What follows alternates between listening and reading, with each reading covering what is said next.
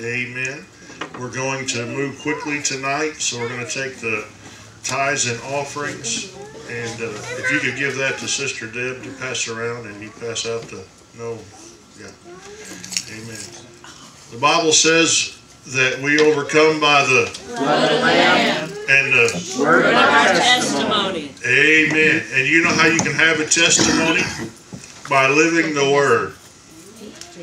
Amen. You know that lots of people offer lip service to God, but the Bible says their hearts are far from Him. And the Bible calls that a whitewashed tomb. Anybody here want to be called a whitewashed tomb? I heard a preacher one time, he said it this way: you know what, you can paint a turd, but it's still a turd. And that sounds really gross, and it dry, but you know what? That's what it's like when we try to serve God with our mouth, and our heart is really far from Him. Everybody else knows it stinks. Everybody else really knows what it is, even though it's painted up real pretty to look like something else.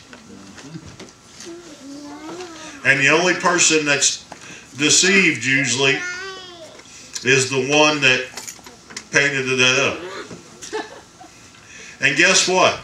A lot of people try to say, well, I didn't know no better. Well, guess what? You had to know something to paint it in the first place.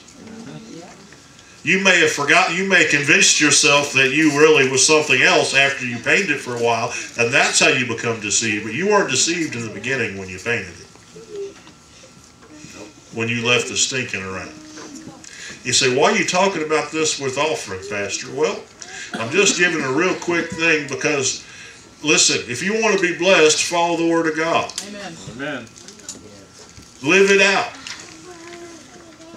If you don't want to, quit painting quit painting whitewashing things. I won't say that again. It was a very vulgar thing, but it was. I pray it drove the point home in a way that you'll never forget. Because you know what? If you're going through stuff, ask yourself, well, am I under an attack or am I just being a knucklehead? Am I really lined up with the Word of God or am I not?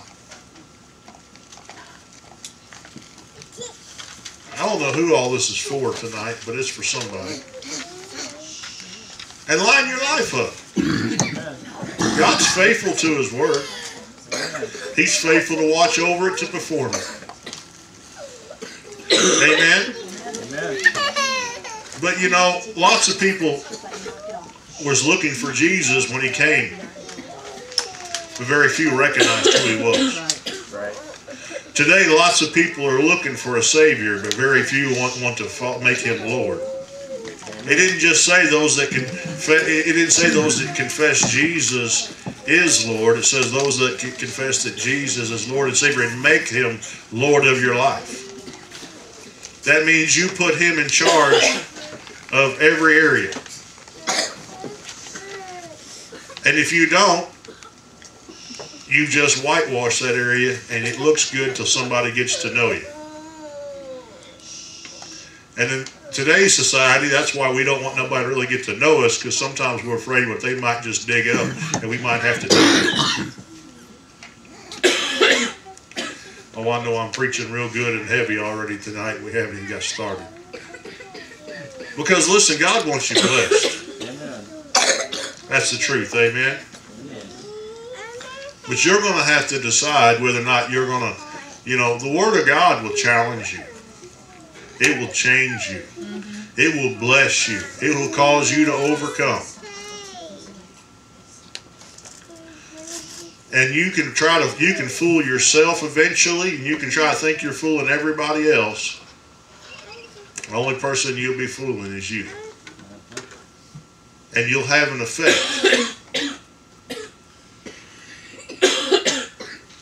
The Bible says a little leaven leavens the whole thing. You know, there's people that won't come to this church or that church or go to any church because they might have whitewashed something or another and thought that's how everybody was in that building. And they associated who Jesus was according to that person who claimed that they was a follower of Jesus. So let's be tonight we're going to talk about the church. So let's be the church. The church doesn't mean you're perfect. But if you whitewash something, you've never repented and turned from it. Now, lots of people repent for things, but they never turn. I want to tell you that's not true repentance. Repentance is when you're truly sorrowful and you turn from that thing. When you turn, that means you don't keep going back and doing it. The Bible says, as a fool is to a folly, so is a dog that returns to his vomit. I didn't write it. Can you imagine a dog going lapping it up? That's what somebody's like when they keep whitewashing stuff. They're a dog they're just a silly dog keeps returning to their vomit. They do the same thing over and over again. And it keeps making a mess, and they go back and keep eating it. Sounds appetizing, doesn't it? Does that make you want to be part of that body? See, that's why the Lord, and you'd think sometime they'd realize, hey, I really don't want to eat this again. It wasn't good the first time.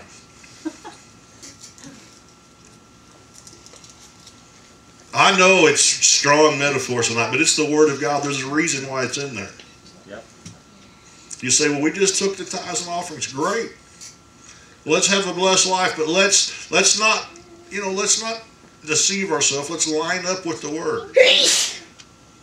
You say, well, I'm doing my best, Pastor. Well, great. Then this doesn't affect you. You just have to examine your heart and make sure you're okay, then don't you? If you don't really want to do that, then you've already got a problem. Boy, this is a strong meat tonight, ain't it already? Aren't you so glad you came on this cold winter evening? Because we're going to talk about the church. And the church should be like the most appetizing meal in the world, appealing to people to come unto Christ. The church should be something that represents Jesus Christ himself. And you know what? I find it very difficult today to actually find a true embodiment of Christ with flesh on, even sometimes in my own self, even though I'm doing my very best to hit the mark. But I'm going to tell you, it's only whenever the church actually starts being what God ordained it to be that you'll start seeing people come in to want to join the body. Does anybody want to? Anybody here want to be a part of a sick body? Like, got gangrene and stuff, and you're like, oh, I want to hook up with that body over there. Does that really want to appeal to anybody? Do you know that's what it's like whenever the body of Christ is sick and not really taking care of itself? And people go, man, why don't I want to be part of that? I got enough problems on my own. Not realizing that Jesus is the answer to those problems because they're not getting a true representation of who Jesus is. Amen? Amen. Now, some of that may seem impossible. I'm going to give you a little small nugget. I think everybody in this church actually can answer this now because I know I've taught on it pretty strong for years, but we'll see. What's grace? Empowers you. First answer right out of the bat. But what's the normal answer you hear from people when you talk about grace? Unmerited favor. Unmerited, which it is that. We can't never do nothing to deserve the love of God. But, and what else is it that people usually say?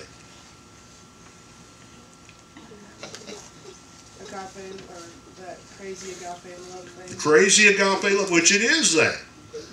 But the one that everybody misses, which I knew you guys would get, because I've taught on it so heavily throughout the years, is grace empowers you to change. It's God's supernatural ability for you to be able to line up with the Word of God. In my weakness, the Bible says, God's grace is sufficient. It is made perfect in me. That means He empowers me to be like Him. And anything you say that the can'ts, I couldn'ts, I shouldn'ts, and I wouldn'ts is a whitewashed tomb, isn't it? Because you're saying God isn't powerful enough to cause you to become like Him. Right? Now, how many people want to be a part of that church? Of somebody that just says, well, I can do whatever I want to do and God's grace is amazing. He just loves me. Or do you want a God that's big enough to change you? When you realize, listen, you know what it's God? When you know you can't do it inside yourself. And you say, God, I need you to help me here. And guess what? I promise you, each time you get to that place, He will empower you to overcome those things. Because the Bible says, 1 John 4:4, greater is He that's within us than he that's within the world. And see, the thing is, the enemy's attacked that so much because it's one of the greatest, biggest empowerments the church has. To face every obstacle of the enemy and to be the church. Otherwise, it's a sick, whitewashed tomb, or the other T word. Amen? So, tonight we're going to talk about what it is. Now, there's a difference between what the church is as a body, and how many know I've taught extensively around here, but just because that we are the church, the Bible tells us that we're not to forsake the assembling of ourselves together, and that is a large body element.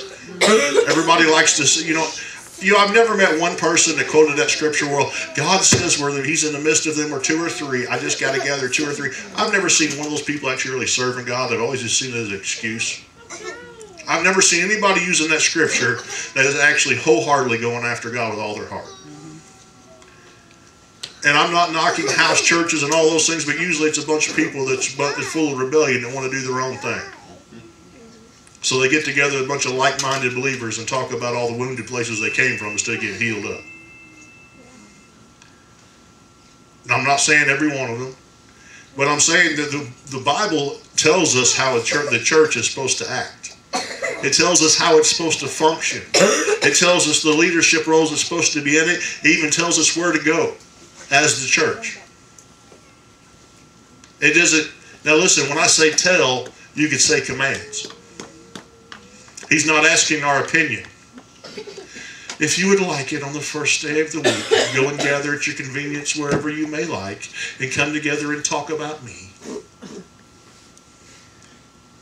That's not what it says, is it? I mean, He very blatantly says, forsake not the assembling of yourselves together for edification of one another and edification of Him, so you can be about the work. He didn't say come together just so you all can feel good about all the troubles you're going through. I know I'm really strong teaching. I got a lot of stuff to cover tonight, but the church is called to it's called to be the place where we all get ministered to, so we can minister to others. It's the place we get discipled, so we can. But the church is also Jesus with skin on in the everyday world. We're His hands and feet. If you don't like the presence that you're seeing, it's time that the church ups its presence in the world around. Well, let's get started. It's not a building nor an organization. The word church comes from the Greek word ecclesia, meaning an assembly of called out ones. That assembly of called out ones. That means, guess what? He expects a difference. He ain't looking for a whitewashed bunch. And so that is, they are called out of the world and separated unto God. That means you should be able to tell a difference when you come to a church.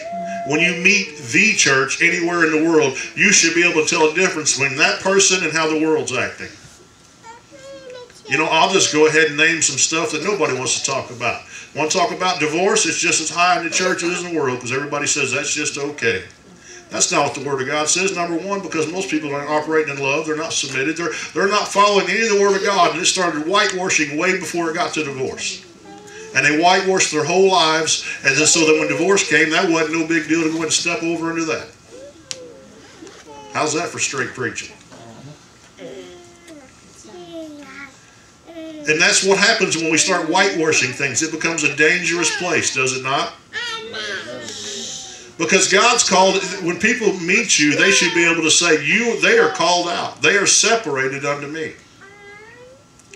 In this sense, the Old Testament saints were referred to as the church in the wilderness. Oh, doesn't that sound like fun?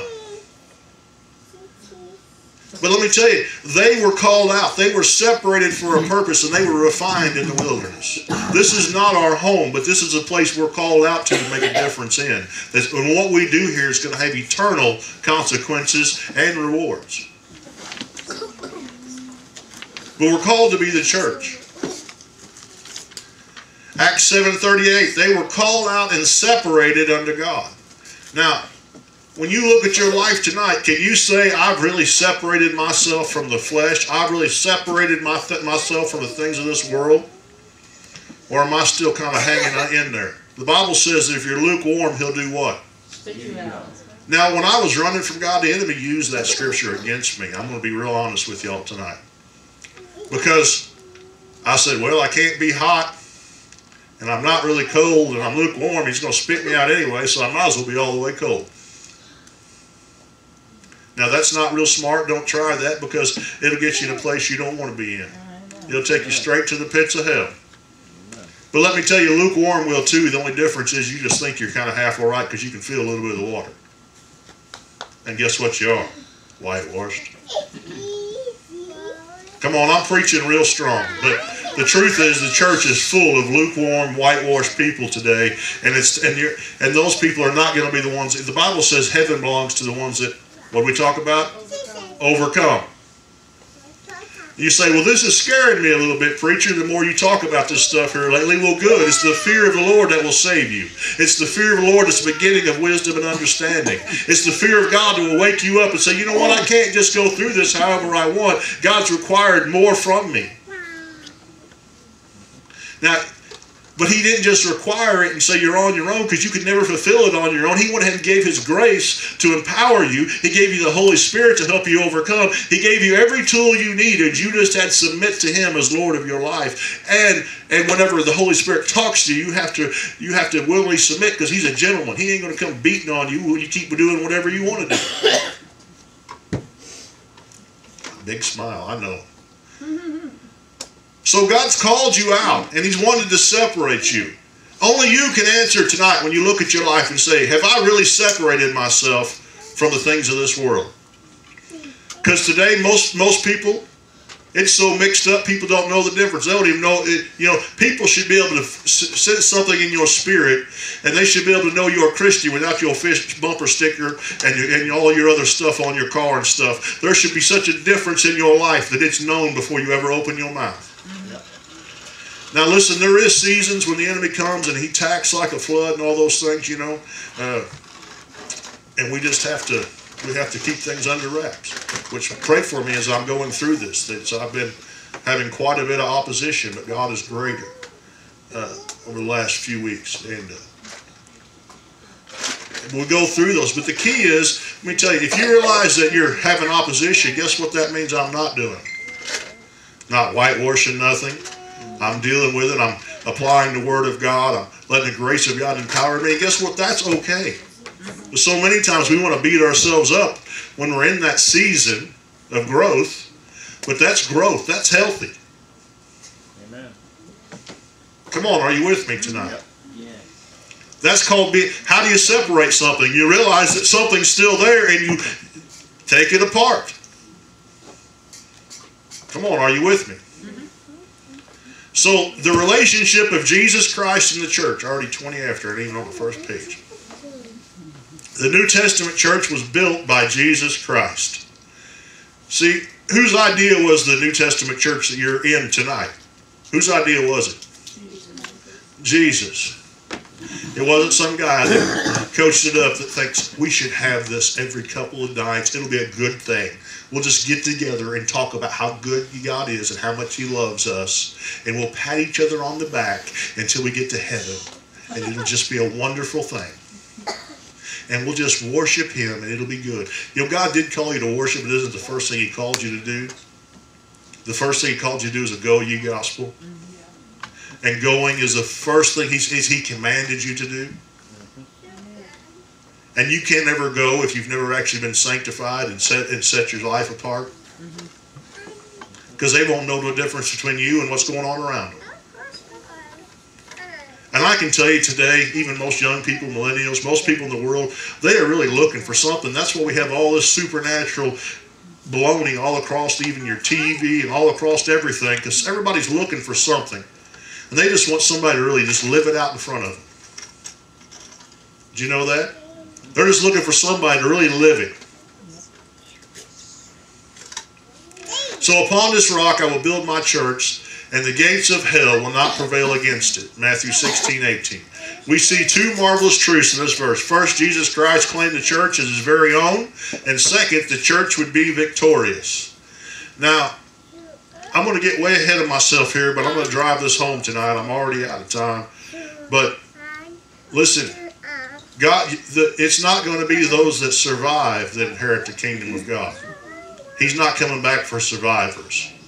He's coming back for overcomers. And so many today are just trying to survive. They've kicked into a survivor mentality. It's the teaching. It's even the songs we sing. And God's coming back for a victorious church. We're going to see that in the Word. A victorious church are victors, not survivors. There's a big difference. Amen. A huge difference. Come on.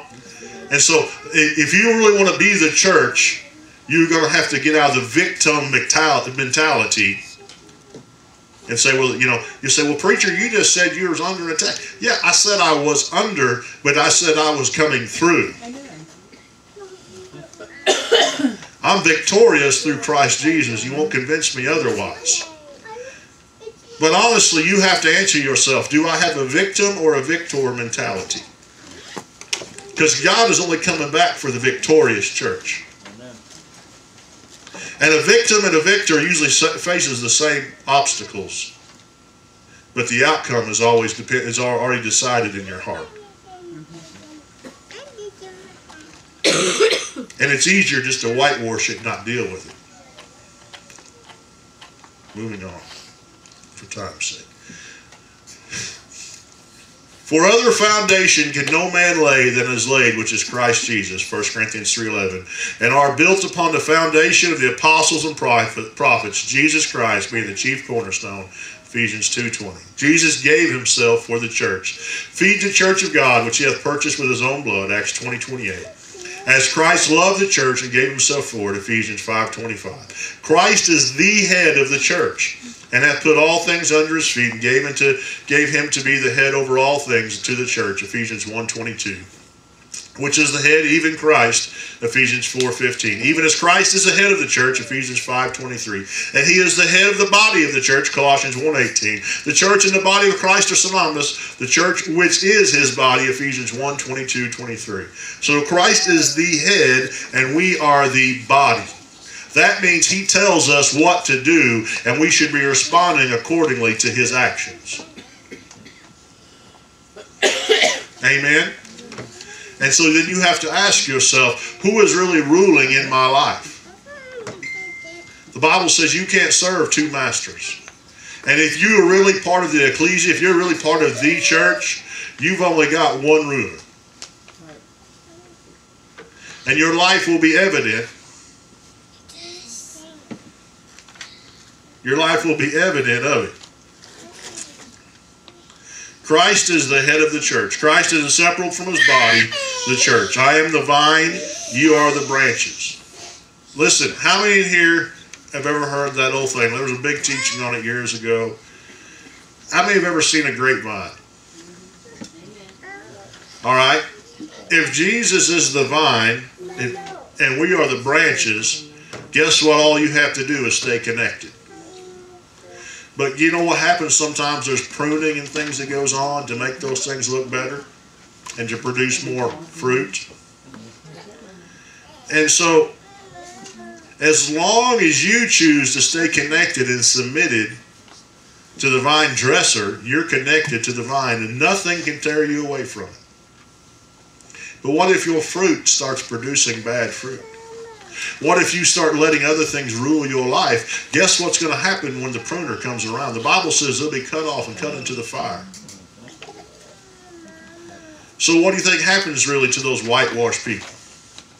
They're going to get pruned. They're going to get cut off. Things are going to get rough for them.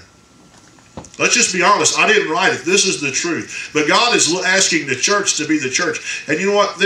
These verses can either be very encouraging to you or they can be very challenging to you. The difference is the condition of your heart. The great thing is, as long as I stay connected to God, nothing can take me away from Him. Nothing can take me out. The bad news is, if I want to whitewash it and buy into all the other stuff, there's going to be someone come along and you say, well, how do I know? Well, you guess what? Examine your own fruit. Is your fruit stinking? Is your flesh ruling you? Because if it is, you're going to get lopped off. That's the truth. You say, well, how do you know? I'm doing this. Well, the Bible says if you're lukewarm, He's going to spare. Well, I haven't done any big sins. Well, listen, sin is sin. And you know if you're purposely going against the Word of God. Don't tell me you don't. Man, this is strong preaching tonight.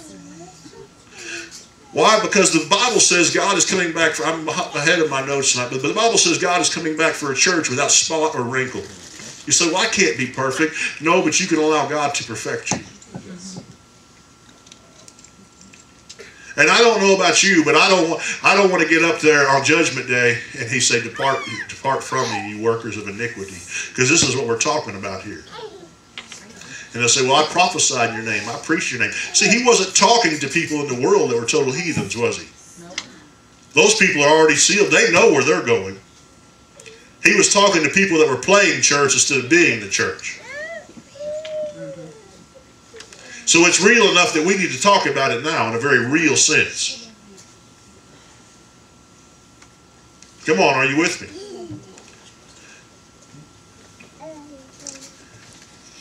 We, the church, are His body and His branches connected to the vine. We are members of His body, of His flesh, and of His bones. Ephesians 5:30. How many know we're part of Him?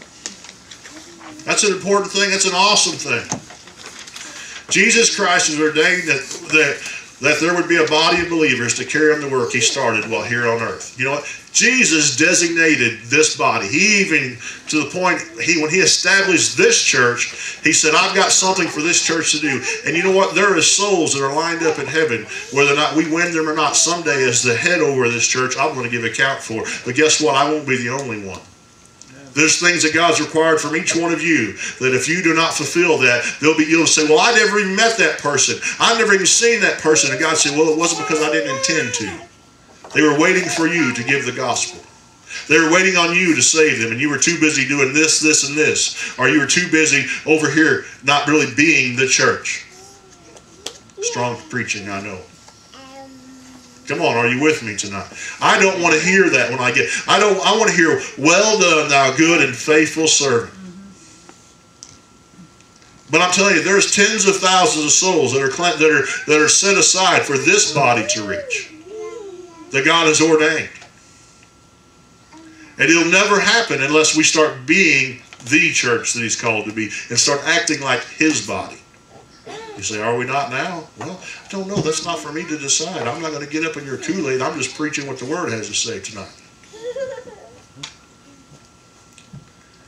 So He has designed that this group of people share His vision of winning the lost, healing the sick, delivering the bound through the same Holy Spirit by which He did these things. Now, you all know I teach in depth on this around the world. But I'm going to tell you, if you don't have a hungry for the lost, if you don't have a hungry to see people healed, if you don't have a hunger, and I'm talking about it's consuming you. I'm not talking about, oh, I think about it every once in a while. I'm really sad when so-and-so is not going to make heaven with me. He didn't just say your loved ones. He said the world around you. Come on, I'm preaching strong. If you do not have those things, then you really don't have the Father's heart. And you need to pray for your eyes to be enlightened and for His heart to start consuming you. Because that is what He intends His body to be, first off. Amen? Through the same Holy Spirit which He did these things. So, you know, He said, these works I've done, even greater works you're going to do. Who was He talking to? He was talking to the church. Jesus did marvelous things, and He expects His church to do even greater things. That's what He's called us to do. Not just to have a religious time together. Amen? That was my phone. That was a bad pastor. Turn it down. Amen. So verily, verily, I say unto you, he that believeth on me, these works that I shall do, also and greater works than these shall he do, because I go to my Father. John 14:12. We are to continue his work. How many know? Somebody look at your neighbor and say, we've been commissioned to continue Jesus' work. Now that's a strong thing, isn't it? But that is the truth of what the church is to be about. How God anointed Jesus of Nazareth, the Holy Ghost with power, who went about doing good and healing some of those that were oppressed by the devil. All Acts 10:30. So you know what? When you see somebody being oppressed by the devil and they're coming up to you, something inside your spirit ought to rise up. And you ought to be ready to take authority over them and kick them to the curb. Now, listen, there is times, that I've taught in depth on this, that you got to let them put enough word in them so they receive them, so they're not just out there better about to pick up 7 more because you got them, you sent that devil packet and they weren't ready to accept Christ. But you know what? You want to get me mad, and you know what? There is times for righteous indignation, and it does. I'm dealing with a few things now. But you have a demon come around and just keep on taunting around me, and I want to deal with that thing. You know, and so should you. We should have compassion upon people that are oppressed by devils, but we shouldn't have any compassion on the devils. Right. Amen. So then it goes on, we are anointed with that same Holy Spirit, but you shall receive power after the Holy Spirit has come upon you, Acts 1:8. Listen, that same power that Jesus went around doing these things, guess what you have as the church? You have it. Because as he is, so are you in this world, 1 John 4:17. We have the same spirit, same love, same vision, etc. Listen, everything that Jesus had for this world as the church, we should have. Now let me ask you, there's nothing wrong with wanting nice things. There's nothing wrong with God wanting to bless you. But do you really think Jesus was worried about getting the new Lexus and the new carpet and the new house? Or was he more concerned about his neighbor down the street that's going to split hell wide open? Or the little old widow down the street that didn't have any food and no one to help her? Or the person that was crying out and broken, just saying, well, God, will you send somebody along to help me and speak to me and love on me? What do you think of which one's prayers he's going to really respond to? Which one do you think is going to activate the same anointing that was upon Jesus and he's anointed upon his church? Which church do you think God's wanting to see rise up?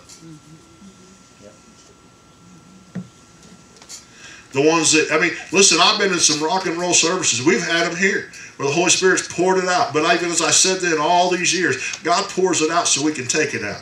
Right. And he's been preparing this body's heart and maturing and growing people up so that he can do that more and more. I believe that with all my heart. Can I get an amen? Amen. And so, but we should have his vision. We should have his heart. So many people have sought the presence of God, but they've not sought what to do with the presence of God. I'm telling you, if you'll start seeking what to do with it before you even get it, it's already there. You don't even have to chase after it. If you seek his heart, he's going to enable you. He's going to supply it. He's going to fulfill every one of those promises. Amen. It says, signs and wonders shall follow them that believe. See, most people today, really, whether they want to admit it or not, they're seeking after a sign and wonder. They show up and, oh, I heard something's good going over there. Let's go see those signs and wonders. Oh, my face lighting. Let's go see what God's doing over here. That'll encourage me so much. And you know what? Somewhere there's somebody that's chasing God with all his heart, believing and being Jesus with skin on and doing what the Word of God says, and these things are following them. And God's wanting those kind of people in every part of the world. He wants them in the marketplace. He wants them in the church. He wants them in the streets. He wants them in the byways. He wants them in the homeless shelters. He wants them at the bank. Amen? Amen. So this body of believers is the church. The church is the body of Christ. The habitation of God through the Spirit. I'm going to say that again. The habitation of God through the Spirit. So we are the ones that should be where God dwells in. He once used to dwell in the temple. Now He wants to dwell inside us.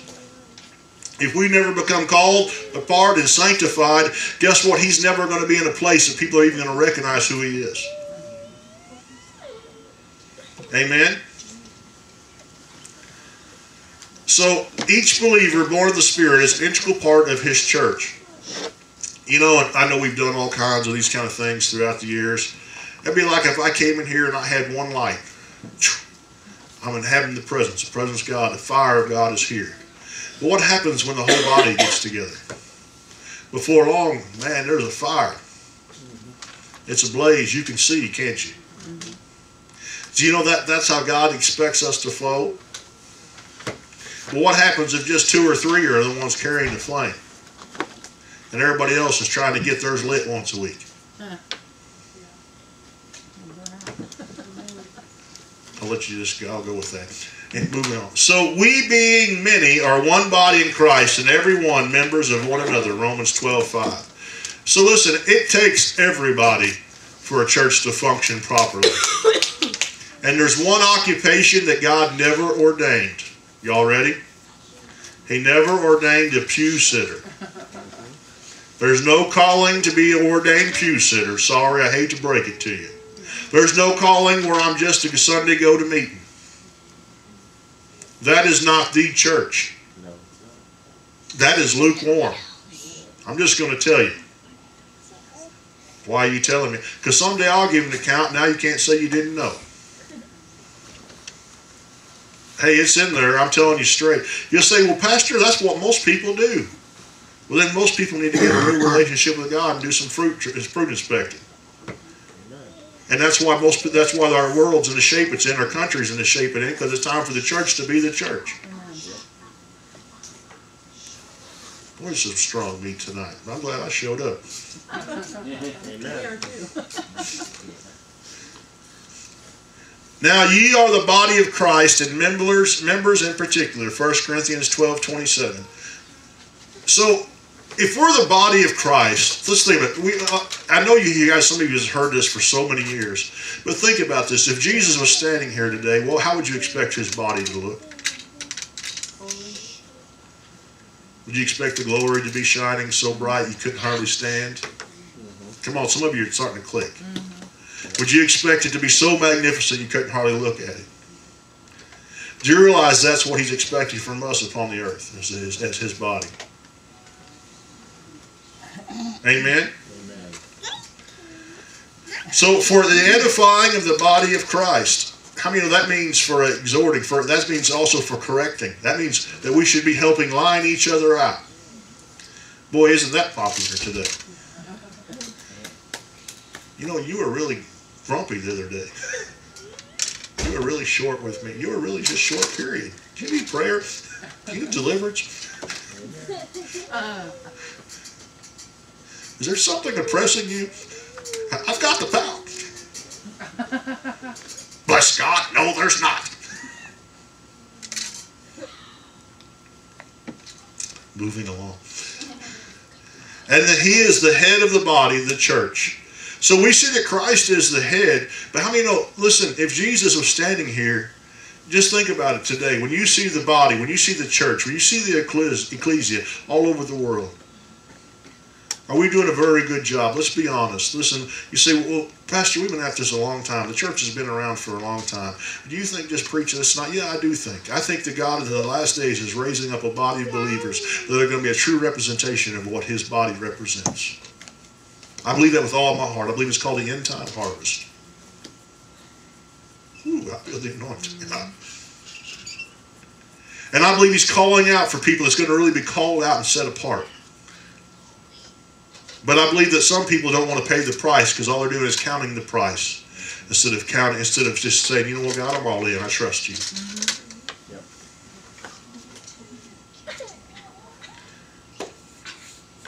Moving along, because we're for His body's sake, which is the church. Colossians 1:24. So, you know, you can say whatever you want, but if you expected Jesus to show up here tonight and see him in a physical form, you would expect his body to be a certain way. How much more so should we as the church be representing what we're supposed to be, what we're wanting to be expecting ourselves? And that is really what the world's expecting to see in us. Boy, that's good right there. That'll make a good book. Somebody ought to write that for me. Amen. Awesome revelations. The members of the church are in the family of God, and he calls them sons and children. So how many know that he calls us sons, children, daughters? We know that we are joint heirs with Christ. Amen? Amen. Isn't it good that if you're in the church, that makes you family? And if family, that gives you legal rights to inherit certain inheritances. For as many as do whatever they want, they are the sons of God. What? What's that say? What about if I really don't feel like doing that? What about if I really don't see it that way? Well, I didn't see it written exactly like that. I know that's what I'm feeling led by the Lord. I know that's what my pastor said. I know that's what the prophet said. I know they pointed to me in the Word of God. But you know.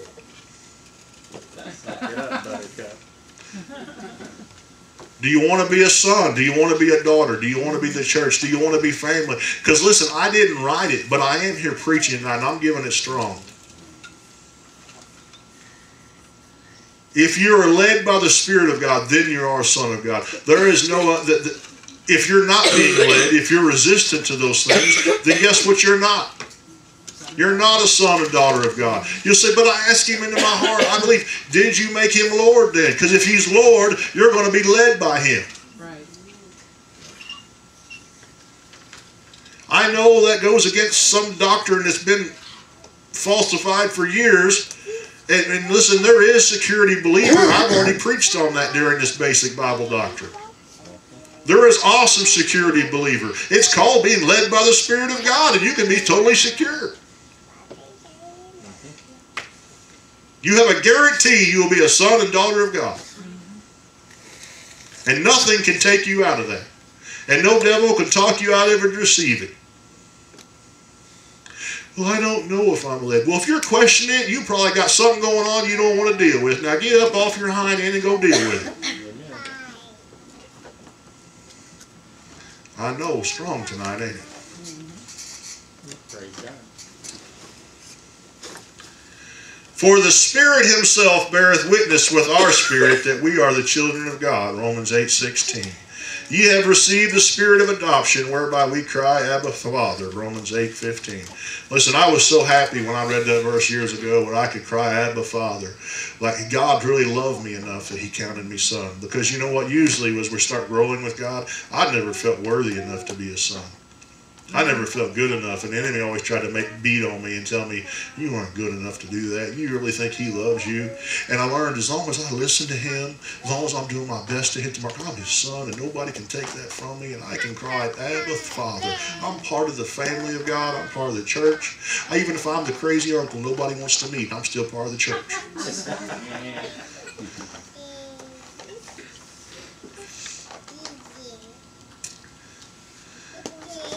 There, that we might receive the adoption of sons, and because you are sons, God has sent forth the Spirit of his Son into your hearts. Thou art no more a servant, but a son. Galatians 4:5-7. Beloved, now we are the sons of God. 1 John 3:2. So see, as a member of the church, now you become more than just a member of the body. You become family. Isn't that good?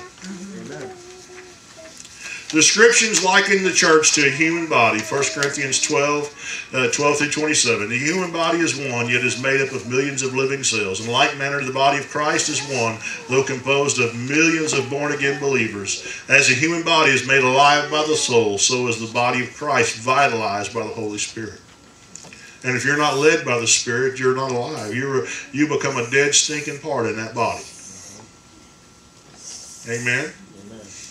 the purposes of the church. I've kind of touched on some of this already. Do you know that God didn't just, oh, we're saved, it's so good, I'm just going to worship Jesus. Those are part of the things that naturally come. Because when somebody truly saves you, you kind of really like that person. You're like really appreciative. You like really want to worship them when they like set you free, you know. Especially if you were like me. I mean, you're like really thankful. You're like, man, he loves me. And even still this day, I'm still amazed that he loves me, you know. I'm not perfect. I'm working on God. I'm much better. I'm not saying I'm a heathen. I'm not saying I'm lukewarm, but I'm still growing in God. I'll be growing till the day I get home. But I also want to say this. I say all those things, but you know what? I've had some unfortunate things as pastor throughout the year.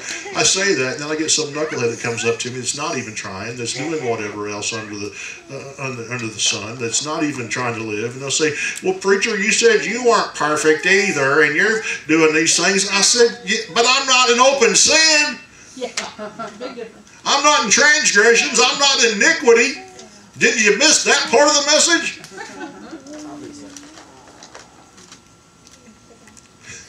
I said I'm not perfect. There's only one perfect one. You say, well, crucify. There's a reason why he says crucify your flesh daily. Because I'm in this world and God's going to empower me to change. Would God need to empower me if I never had nothing to be empowered for? I mean, come on. Are y'all with me? So God's first purpose, somebody look at your neighbor and say, first purpose. First purpose. And his relationship to man was to seek and save that which was lost, Luke 19:10. I'm going to tell you, there's nothing more on the Father's heart than seeking and saving the lost. And as the church, if we're not after the lost, then there's something wrong with the church. It's not really the church, it's a community center. It's a social club. And we've heard all these things preached for years. Well, guess what? There's still nothing's changed in most places across the body of Christ. And the church has been commissioned to evangelize the world, to carry the gospel, good news to all the inhabitants of the earth. That means the church has the same power of Christ, and the enemy's got us so tied up that we're not using any of the power that God's trying to flow through us. And the world is in a big vacuum looking for Christ to be Christ. And it's up to us to go and do it. I've had other people say to me when I've ministered someplace before, they've noticed the prophetic giftings on my life, and I've had some people say, oh, you have such an evangelistic gifting on you. And I look at them and I say, yeah, I do, but so do you. Everyone does. They're like, yeah, but when you call it, people come forward. I say, yeah, because I quit trying to fight it and just accepted that he said when I went, he would go with me. And that signs and wonders would follow me. And when I gave the call, people's hearts would respond, because that's what the church is called to do, not just the pastor. And there's a whole world out there waiting for Christ to show up. And he's only going to do that through you and me.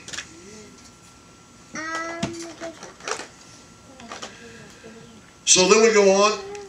Go ye therefore and teach all nations, baptizing them in the name of the Father, the Son, and the Holy Ghost. Matthew 28:19. I know I'm running out of time, but I want to touch here. I always bring this out when I'm teaching. I have it down here further in my notes. But people get this verse and they want to run off to the nations. I want to go to Africa. I want to go to South America. Oh, Lord, send me and I want to evangelize. And he's trying to get them to stop down the road and buy a gallon of milk for a mom and her kids, and they won't even do that. They won't even help their coworker. They just complain about how much they're on the nerves every day. I'll start looking everywhere if I'm talking about them. I'm sorry.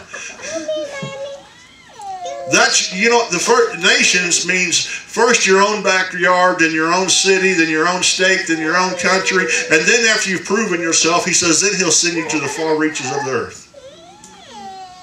It's amazing how everybody wants to go someplace extreme. I mean, let me just be honest, since I'm already on a roll tonight.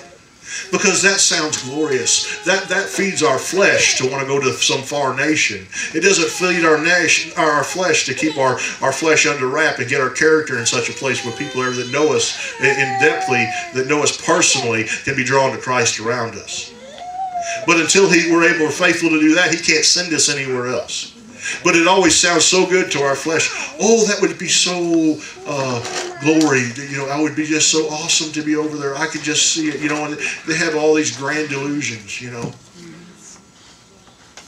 let me tell you, if you don't have a right heart here with your own backyard, in your own city, in your own nation, when you go over there and you face the obstacles when every demon in hell's done got an assignment to try to keep you from getting your assignment, you ain't going to make it. Because you're going to have to be able to look stuff in the eye and be real. Amen. There's nothing more real when you ain't slept for 2 days and ain't hardly ate, and you're ministering the gospel. And you know what? If you don't got your flesh under wraps, it'll come out every pore. And you won't be glorifying anybody but the flesh. Well, that's some strong preaching.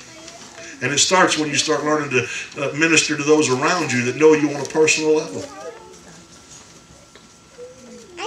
Amen? Amen.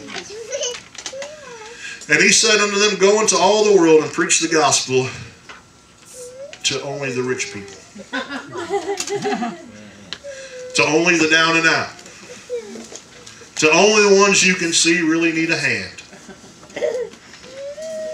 To only the ones you can really see having a bad day. Is that what it says? Every creature. That means you got to stop trying to figure out who needs Jesus. And believe it or not, that's the number one thing people do. Everybody needs Him. If you're talking to them, they're a prime candidate. Just remember yourself that. Well, I just don't have anyone to witness to. Really? Have you walked down the street? Did you go to work today? Did you pick up the phone?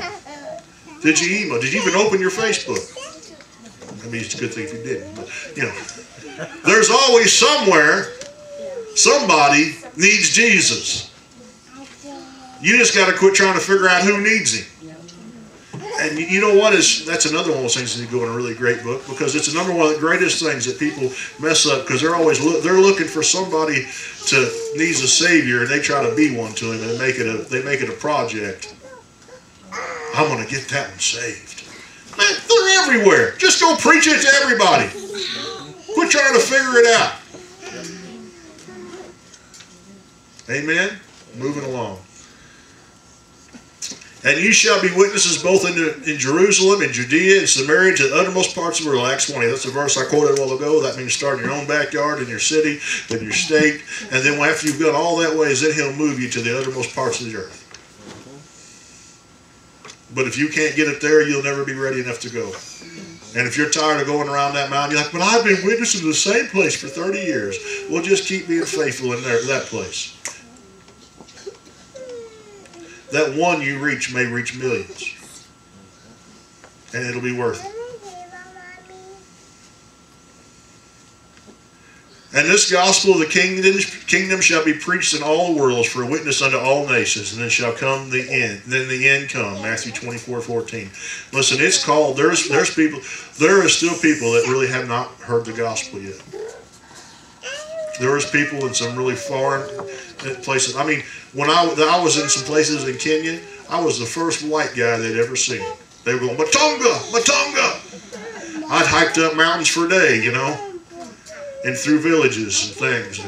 And they were all, I was the thing to see. They were all lined up along the roads, The only good thing was I knew when I started preaching, they was all going to come to see just what I had to say. I had a captive audience. Just use it for its glory. Amen. It was quite an experience. But if our gospel be hid, it is hid to them that are lost. 2 Corinthians 4:3. The church must be totally dedicated to carry out these commands. Listen, it's not an option, but everybody treats it as one. Everybody treats it, well, I'll do it sometime. Well, I've been praying about Sister So-and-so that sits next to me. I told that one person that one day. Listen, church, that isn't what he's talking about. It's a command on a daily basis to share the gospel and to live in such a way that it causes people to come to Christ, not run away from Him.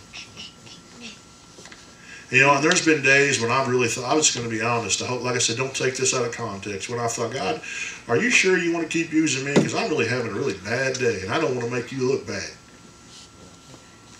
Now, don't be adding to that. I'm just trying to be, I've always been very real with you as a church, as a pastor, as a man. You know what I found? You know, there's a reason why that verse that said God's mercy is new every morning. Because I can come and say, listen, Daddy, I'm doing my best, but I don't want to make you look bad. And I need some help. And guess what He's faithful to do? He's faithful. 1 John 1:9 says He's faithful and just to forgive us all our sins. Sins means we missed the mark. It didn't say it was a big sin. It didn't mean I was off doing some atrocious things. It said I realized that I was not being Christ for skin on. That is what sin is.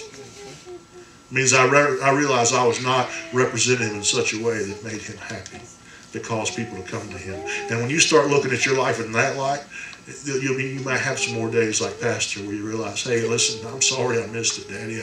I need some help.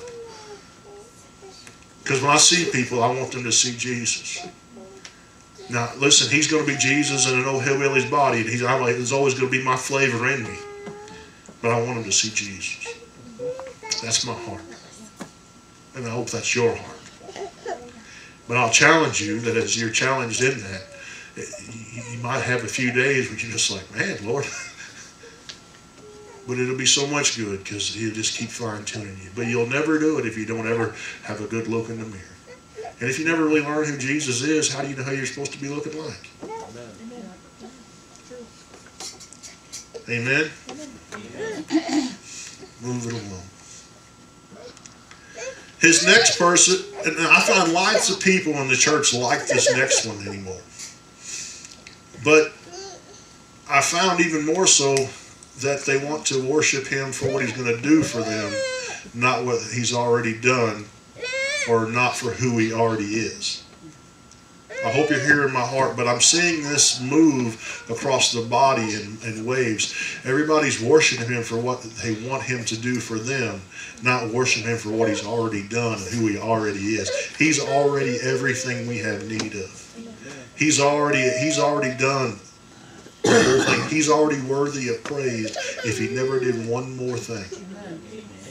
But most songs you hear are asking, Lord, I thank You for this. I'm a survivor, you know. Jesus, help me get through. And I know that isn't the lyrics, but y'all know it's true. I mean, seriously, that's the society we're living in.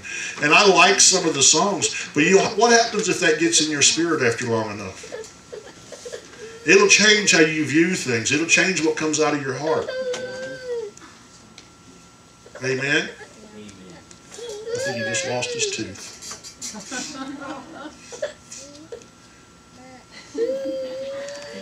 The true worshipper shall worship the Father in spirit and truth, for the Father seeketh such to worship Him. God is a spirit, and they that worship Him must worship Him in spirit and in truth. Now, if you're not being real with yourself, can you really worship God?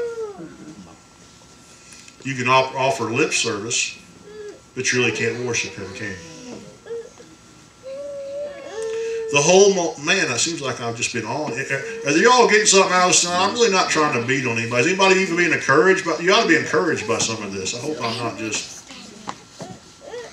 The whole multitude of disciples began to rejoice and praise God with a loud voice for all the mighty works that they had seen. If these should hold their peace, the stones would immediately cry out. Luke 19:37 and 40. You know, and when we come here on Sundays, and eventually on Wednesdays again, we should come already with a grateful heart. We shouldn't have to prime the pump. Right. We should be ready to praise and worship our Savior for what He's done for us. It should be something we're doing on a daily basis. Amen. It's something He's commanded us to do. Worship Him. Love Him. Praise Him. It helps keep you connected to who He is. For he says, I will declare the Father's name to my brother. In the midst of the worshiping congregation, I will sing hymns of praise unto you. Hebrews 2:12. And we also see where he's commanded us as a congregation to worship him. Because when we come together, the heavens start to open up as we worship together in spirit and in truth. Why? So he can come down and meet with us, and we can go and be Jesus with skin on in the world. You know, if I ask most people what revival is today in a charismatic movement, in a full gospel or Pentecostal movement, they'll talk about all the signs and wonders when the glory of God was so strong and people just kind of showed up to church and got saved. But you ask them where those people are at in 10 years, 5 years. Hardly no discipleship, no follow through. Most people have emotional. They experience some of the glory on the outside, but very little of it got on the inside. And revival is when it changes the whole community it's in, when it changes the whole city it's in. Why? Because the church starts being the church. They start being Jesus with skin on. Amen? God wants a worshiping church. He wants a church who will rise up and praise him with a loud voice for all his mighty works. You know, God wants, I'm going to say it again, God wants a loud church. We just read it. He wants a worship. He wants one that'll hoop, holler, shout, praise him, and go ahead and make everybody, make their grandma ashamed because you're being so loud. You know? He wants you to get more into, you know, listen, it's amazing. I know people's been saying this for 30 years, 40 years maybe now, maybe 50. But it amazes me, people can go to a ball game and scream to their horse. They go to a concert and scream and shout till they ain't got nothing left. They come to the church and they're quiet as a mouse. They say, well, I just want to be dignified. I want to be respectful. And there's a season for that. There's a timing for that. There's also a time just to worship him.